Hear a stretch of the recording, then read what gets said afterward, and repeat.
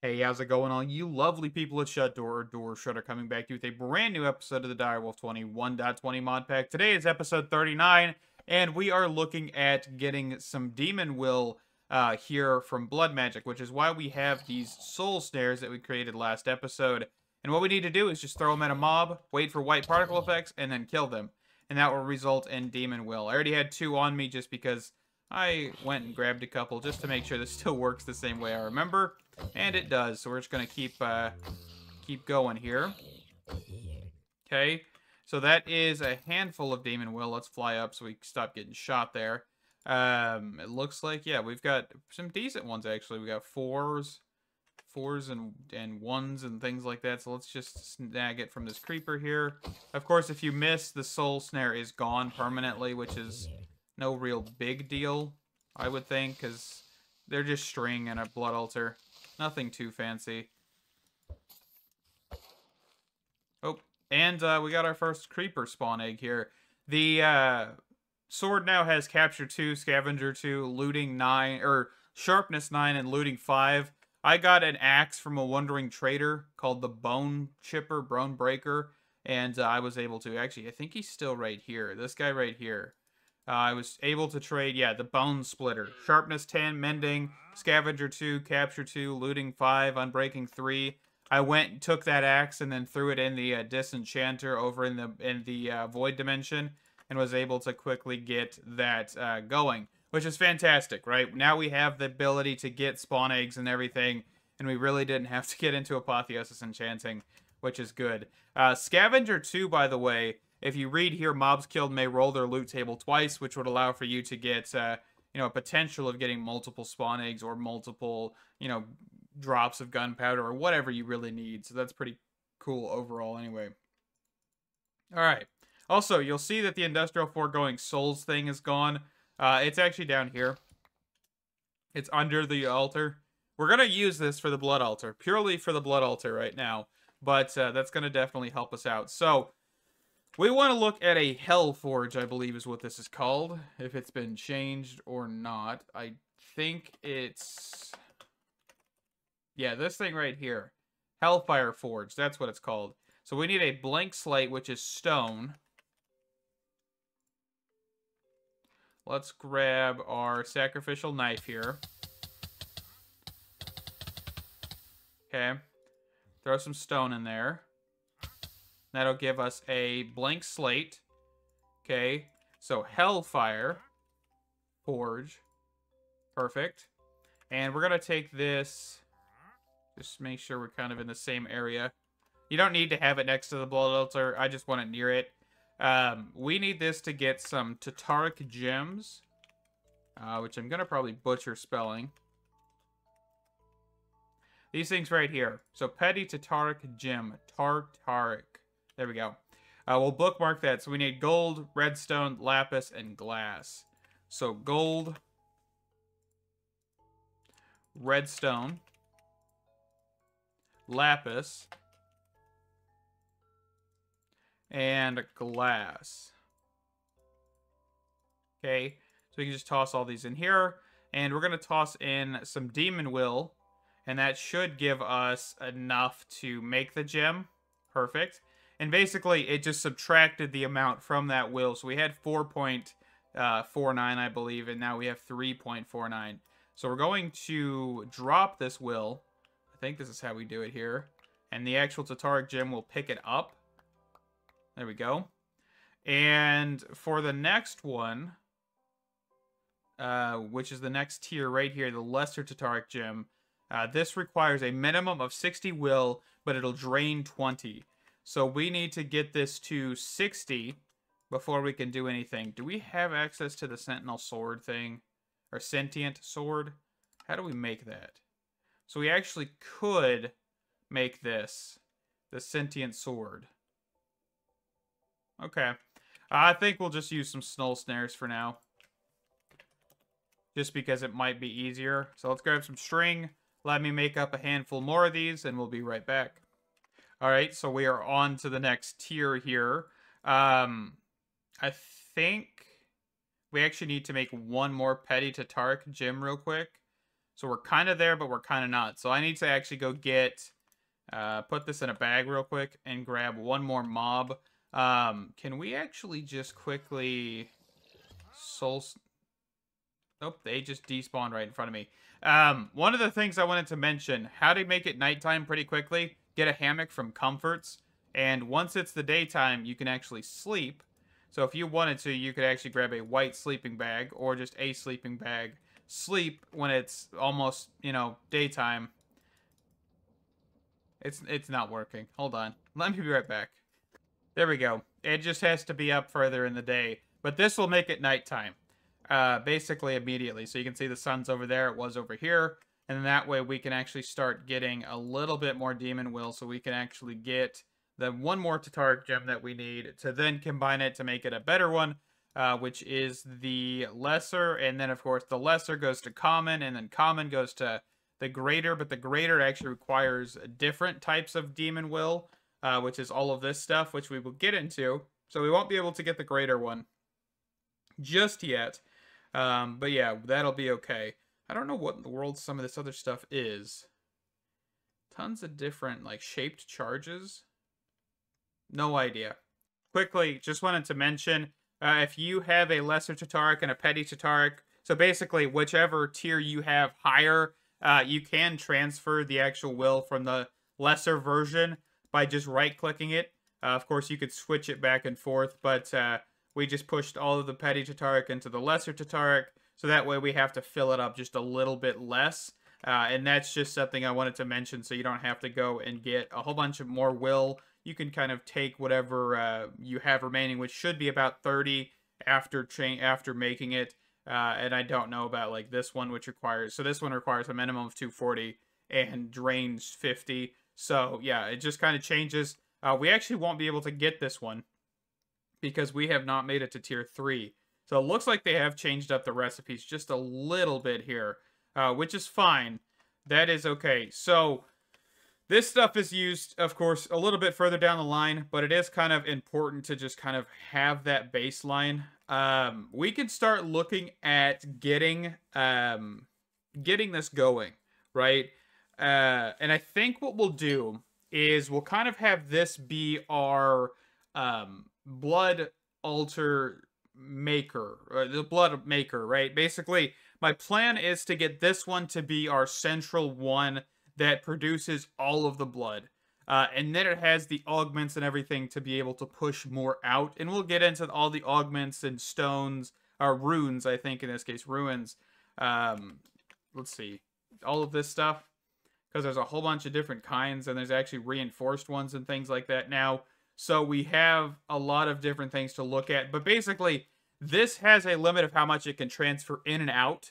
But this actually will tell us everything we kind of need to know about the runes. So Blood Altar, Tears of Slates, Redstone Automation stuff, Soul Network, Blood Runes right here. So there's like the... Let's see, I think... Displacement. The displacement increased the flow rate of life essence in and out of the altar. Okay, so it's both. I couldn't remember. So basically, we could allow for this to push more to another altar, basically. I mean, this one, I'm kind of trying to think. That's why I'm kind of like not completing sentences, by the way.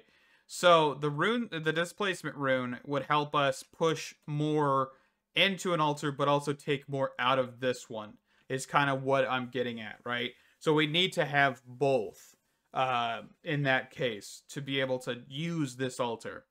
Let's actually look quickly at the sacrificial sword. I think there's a dagger. Is it called a dagger? Yeah, the dagger of sacrifice. So we want to get to this as well, to start making this less poking myself and more taking out mobs to fill the altar, because we will need to do this quite a lot. So let's look at just blank runes, okay? So blank rune is crafted like so, which requires a orb, just a blood orb. So let's go blood magic orb. What's our first tier? So it looks like a weak blood orb, which is a diamond. So let's grab a diamond. Let's toss that in here, and this will slowly take life essence out of there and be done. Of course, it's going to be a little bit less than slow because, of course, we already have that tick acceleration, but that is fantastic. So this is our actual life network. This will be how you use certain sigils and everything like that, is you'll start filling this up. So this is also, of course, a crafting ingredient as well as a useful item to have. So let's go stone, and let's toss that in there. So we're going to basically want to probably automate this in a sense to start making these blank slates and things. But that'll be whenever we actually get the ability to make the actual sword, the Dagger of Sacrifice, because I want to try some things. And I don't know if they'll work, but we're going to try them nevertheless. I don't want diorite in there. I just want normal stone. Okay. And we're going to need to get 6 more of these actual first tier runes. What are they called? Blank slates? Okay. So let me get 6 more of those and we'll be right back. All right, so there's 8 of those. And what we're going to do is we're just going to punch a hole into the ground for now. Which is getting 8 blank runes, placing those around here where we just took out the dirt. And that'll make this a tier 2. Okay, so let's fill this back up here. And we're going to want to look at blood magic, orb. We're just going to want to try and grab the second tier as quickly as possible, which is a block of redstone. Okay.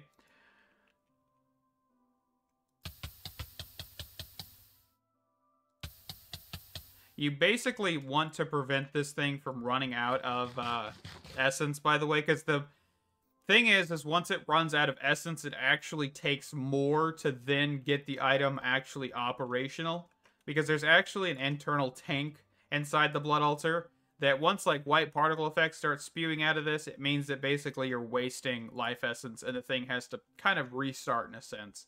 But yeah, this will give us a higher tier blood orb. There are, of course, tiers. So this is the tier 2, tier 1, tier 3, tier 4, tier 5. Is there a tier 6 in here? Blood, and we'll just do orb. There is the Archmages, which is a tier 5. Okay, so there's not tier 6, but there is a tier 5. Okay. But yeah, that also confirms that this is a tier 2 altar. There is a sigil we could look at real quick, if we can craft it, called the Divination Sigil. This thing right here. This requires a chemical array, though. Okay. But this is actually quite useful because it tells you a lot of information about your personal life network and also the blood altar and what tier it is and how much it can store and a little bit of information like that. So, yeah, let's quickly look at... Let me eat another relic apple. These relic apples aren't cheap, but if you have the resources, they seem to be pretty decent for doing this kind of shenanigans. So, definitely something to look at there. Okay, so blood altar, you can look in here and see the different tiers as well. So yeah, Dagger of Sacrifice is what we're going to go for next. Dagger of Sacrifice, so just an iron sword.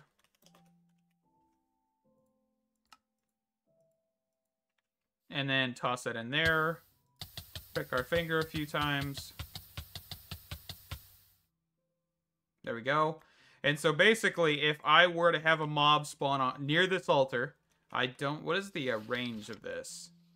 Tier 2 altar, you can look into life essence from something other than yourself. The Dagger of Sacrifice will allow you to sacrifice any mob, passive or monster, that stands within 2 blocks of your altar. So basically, we need to kind of think about how far that is.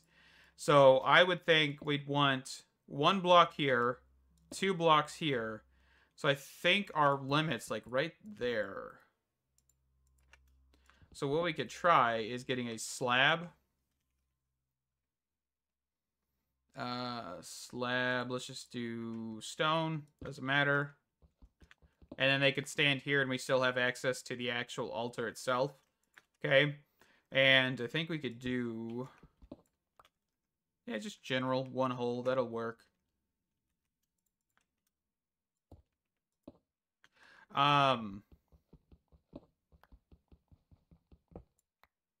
kind of thinking.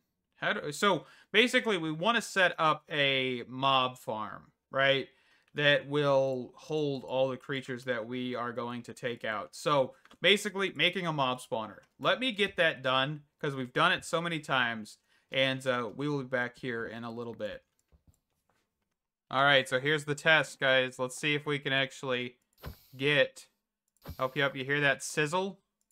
I hope you guys can hear the sizzle, honestly, because I don't know. Yeah, you guys should be able to hear it a little bit. So that little sizzle is actually the thing filling up. So that is awesome. So this is working. I did turn this off. One thing you could do is with an entity detector, you could actually turn this on and off. So let's actually do that. So, hold on. We probably need to set this before we do anything.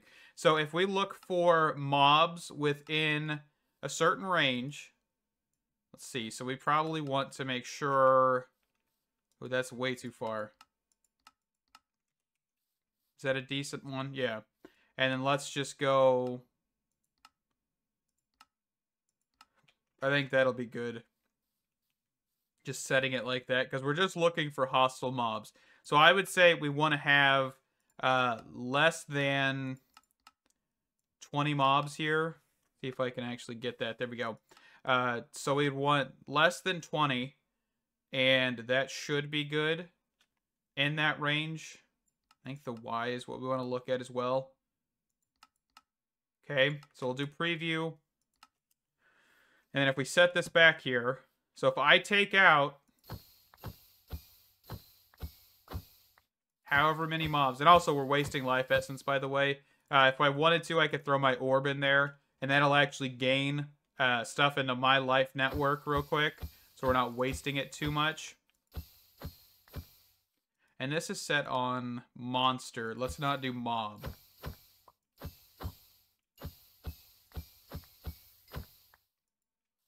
And that's correct. Less than 20. Yeah, let's just keep it on less than. And this is just a one-shot. It just basically immediately sacrifices them into the blood altar, which is awesome.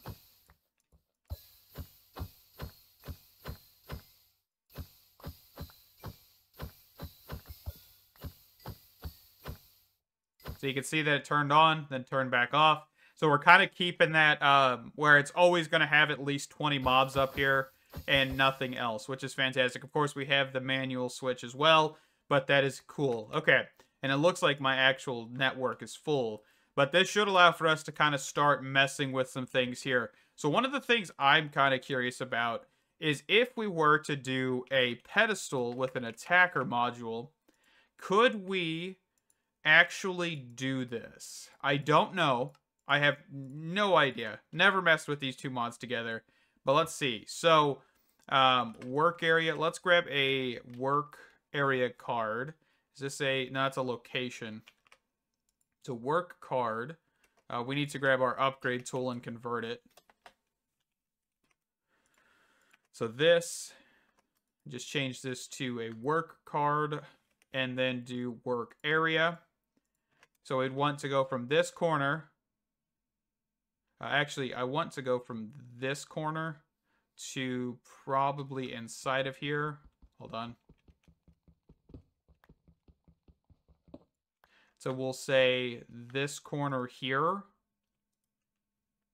Is that going to allow me to do that?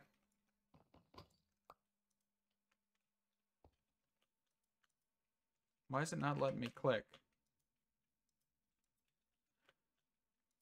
Hold on. Okay, position cleared. So first, second, okay, that's all we're looking for. And then if I set this down, doodly-doo, where, okay, so the pedestal's already set. That's what I was looking for. So attacker upgrade with a work area. Give that a dagger of sacrifice.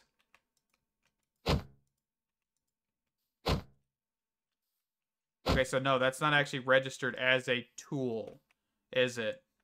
Hold on, let me test this a little bit further.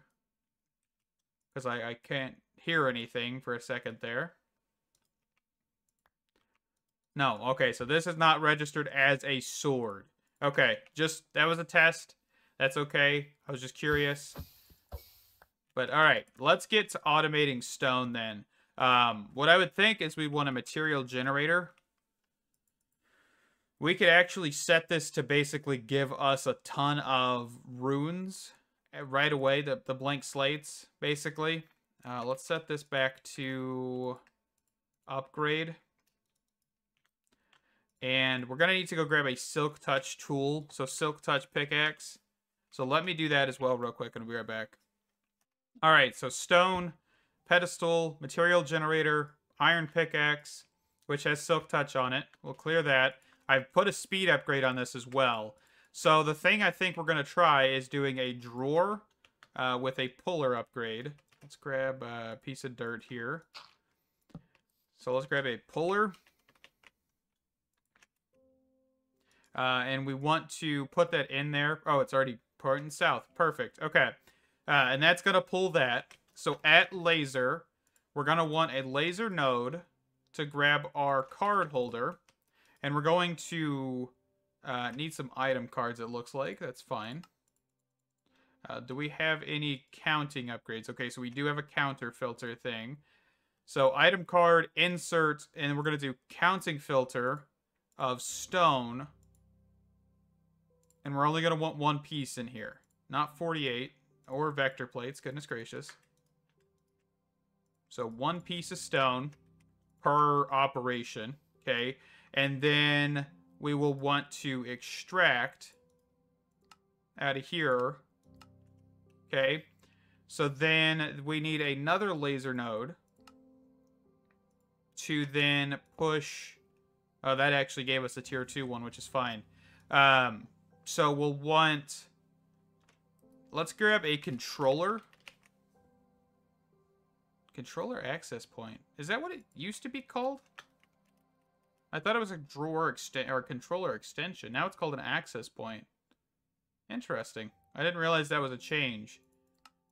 Maybe I'm just misremembering, but I thought that was considered something different. But anyway, so controller, and then we're going to grab a couple drawers. So 1 drawer, 2 drawer. So that's tier 1, tier 2, tier 3, tier 4, tier 5. Okay? Of course, we can't make all of those tiers, but we're going to kind of keep that as the idea. So we're going to want this slate as like a filterable thing. Same thing with that. And we'll just let this go for a second. So we're going to extract everything. And then reinforced. And then blank slate. And then we're going to connect this stuff.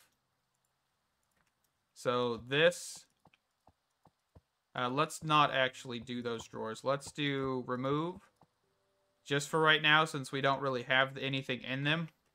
And then what we'll do is we will do an extract on this side. Okay. Or no, not an extract. Reverse that. So that was extract here. And then we want to make sure we filter this, don't we? Or I guess actually we already are filtering it on the other side. So let's go to the storage controller here, insert. Okay. And this basically should be set up for automating it basically. Okay, so all we have to do is kind of stand here, make sure this altar never empties, and that way we're good. Let's see. So is there like a blood magic fire extinguish, I think is the sound. Yeah, there we go. Perfect. Okay, and we can just stand here and just go to town. Just whack them. And this will give us enough life essence to hopefully get quite a bit of these things. And also, we could do this to where you only get 64 with the like downgrade. But I think for right now, this is perfect. I would love to have this more automated, but I think we'll have to get into rituals and stuff from Blood Magic to kind of get to that point, which is fine. I don't really want to do that, but it will make things significantly easier because then you never have to touch this again, which is pretty decent. So, you know, but yeah, so I'm going to let this run off camera here for a little while between this episode and next. And I think we will come back and hopefully have quite a bit of different slates. I think what I might do is do a downgrade. Let's see, the iron downgrade thing here. Just 2 of them. I think 64 should be enough. What happens if I throw a copper upgrade in here? Does that actually work?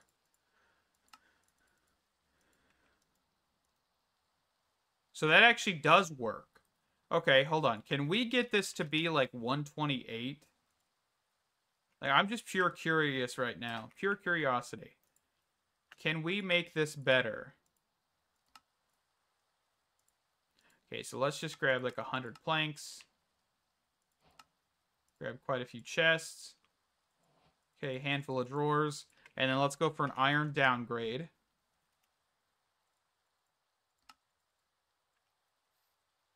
So if we put that in there... Okay, let's clear out my inventory a little bit so I can actually...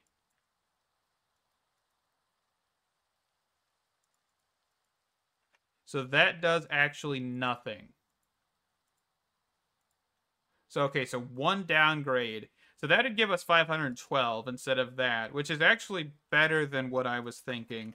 And I would assume the higher tier upgrades you put in here, the weirder it gets, right? So we're going to let that go. But right now, we're going to wrap this one up. And also, before I forget, let's get a lantern placed down over here. Let's just place that right there so we actually have some light. I do apologize for it being a little darker this episode, but thank you guys. Stay awesome, and I can't wait to see you in the next one. Bye-bye.